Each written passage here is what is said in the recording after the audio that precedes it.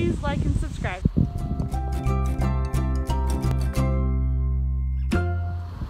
My name is Jennifer, and I make Bucilla kits as well as embroidery, and I give you tips and tricks all along the way. In this video, we will be putting on the rest of the bottom of the wall hanging, and we'll be putting together there's like a happy Easter banner that goes on top of it. I will show you how to do that, so please keep watching. Alright, so we are going to be applying these two grass pieces together, and let me tell you, it took forever to cut them out because of all the little ridges that you have to cut out. So just these two pieces alone took me quite a while. Like I don't even remember how long it took me, but I know it took me a couple of hours to cut them out.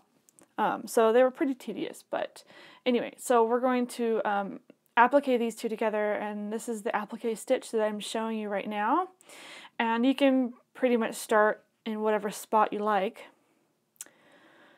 since we're going to be appliquing all the way around.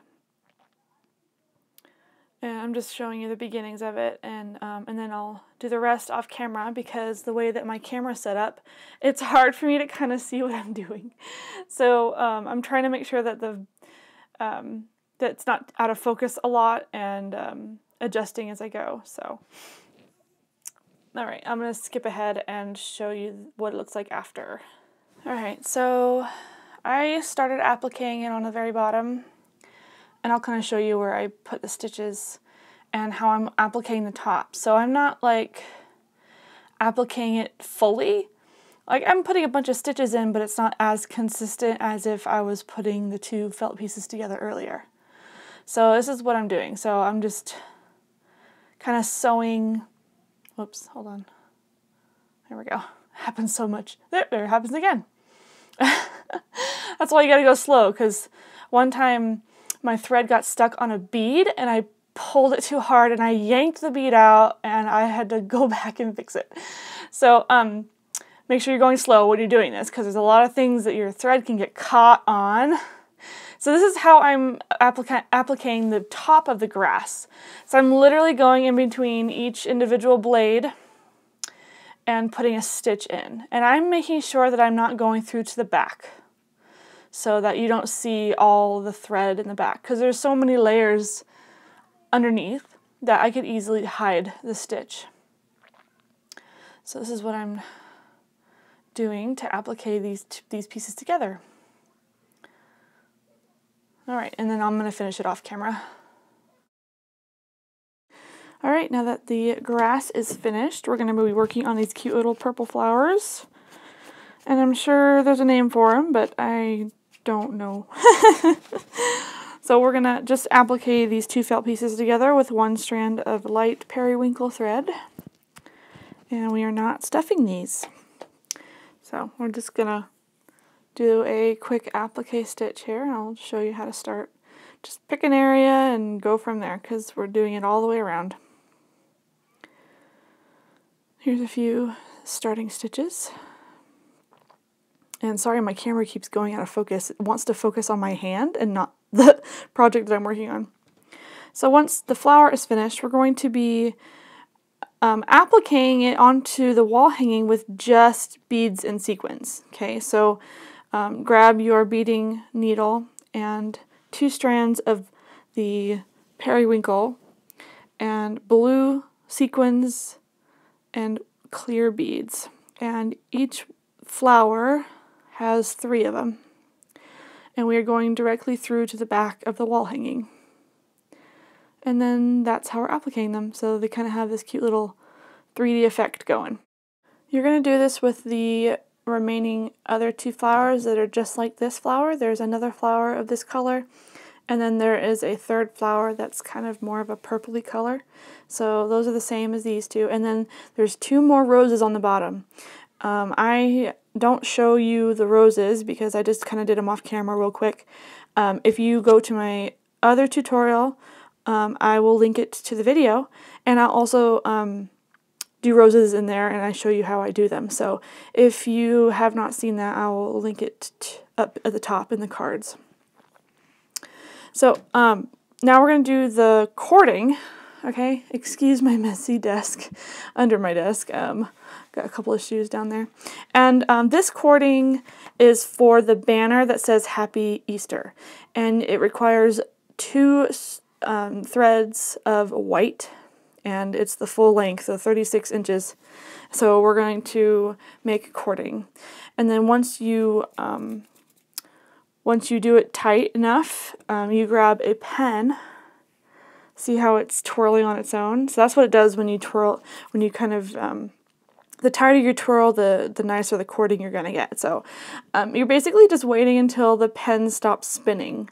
Once the pen stops spinning, you know that the cord is as tight as it's going to get.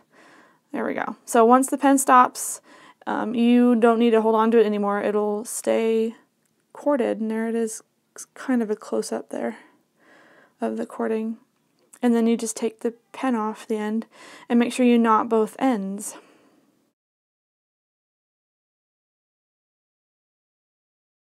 Here's another close-up on the cording. We're also going to be doing cording in the next tutorial. So it's for the back to hang the wall hanging with, and that's with 6 strands instead of 2. And I decided to use white for that also. So same idea. I just want to give you a close-up. So there's one side knotted, and I will knot the other side later on. So that's my cording that we'll be using right now. Right, grab your periwinkle felt with all of the letterings that spell Happy Easter, and we're going to be doing a back stitch. So that's what I'm showing you there, is the back stitch. And it doesn't have to be perfect. You can do small back stitches, big back stitches, whatever you want. I'm just going by what the picture looks like. This part took a while because we're not just appliquing the front and the backs together. We're actually adding like a mini loop on the top of each individual letter. And I will show you how I ended up doing it. The instructions in the kit were a little tedious. It said to create tiny loops that were 1/4 inch. And I'm thinking, how the heck do I do that? Like, my fingers are so not tiny. So what I ended up doing was, because it requires 2 strands of white. So I grabbed 2 strands of white. Okay, so literally that's what they want. They want like a 1/4 inch, you know, knot on each end. So this is what I did. I just used I just put the 2 strands on a needle and then knotted the end, and then used my finger as kind of a guide to make another knot and kind of guesstimate how long. So each one of these that I did, it's not they're not exact. So yeah, so this took a while. And then I ended up kind of, sorry for the blurriness, the camera wanted to focus on my finger there. So I just kind of played with it a little bit and maneuvered it a little bit.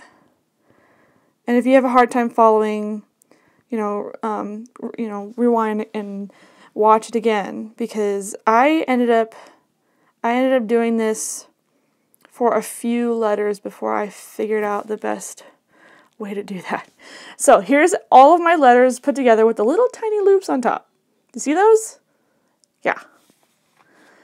Yeah. And you notice that they're not all the same size. Okay, so the cord that we made earlier, I tacked it on in the very middle of the wall hanging, and I left the sides hanging so that I can space out the letters. Okay, and so the little loops that I made, I put tack stitches on each individual loop. All right, and then once I did that, I took the pins out and I took the ends of the banner, like cording, and I tacked it on the back. So I did it on the left side here, but not on the right side. So that's what we have so far. Check out my next video, which is the very last tutorial of this Easter wall hanging. Make sure to look out for that, and if you haven't yet, please hit that like button if you like this video, and hit that subscribe button if you're not subscribed yet, and if you'd like to see more videos. Check out the cards here for more tutorials, and in the description box below for any materials that I use, as well as my Etsy shop and my GoFundMe link for my small business startup. Thanks so much for watching. I'll see you guys next time.